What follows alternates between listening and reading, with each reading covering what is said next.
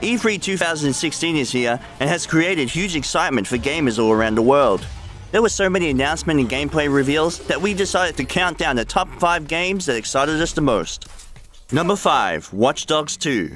The original Watch Dogs was a massive success, but it wasn't the most loved by fans and critics alike. Watch Dogs 2 seems to rectify many of the first game's complaints, such as having a more likable hero, a larger variety of hacking mechanics, as well as allowing multiple options when approaching different encounters. The game simply looks like an incredible amount of fun and seems to have all the elements fans were expecting from the original game. Number 4. Battlefield 1. Though the trailer for Battlefield 1 was released before E3, this is the first time we got to see actual gameplay, and how the World War I setting fits in. And oh my god, it didn't disappoint at all. Gritty environments, fast-paced gunplay, and a blimp that can fall out of the sky and affect the environment around it. This is one shooter that can't come out soon enough. Number 3. God of War.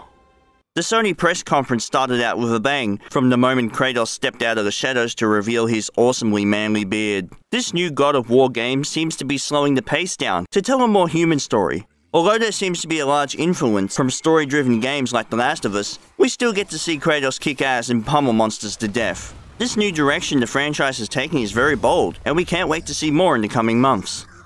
Number 2. Horizon Zero Dawn. This game was the big surprise of last year's E3, and the new gameplay and trailers shown this year have us even more excited. Being an original IP with a unique world to explore would be enough for many gamers to be interested, but the fact that it also looks to have fun combat, rideable mounts, and deep RPG elements such as crafting and dialogue trees just elevates the game that could quite possibly be one of the best open world experiences in a long time. Number 1. Spider-Man for the PS4. An announcement that took everyone by surprise, the newest Spider-Man game looks like a hell of a good time. The trailer showcases a lived-in world and gorgeous cinematic chases, something a lot of Spider-Man games have been lacking in. With Insomniac Games at the helm, I think it's safe to say that we'll be experiencing a colourful, witty, and extremely fun game that can take us back to the glory days of Spider-Man 2.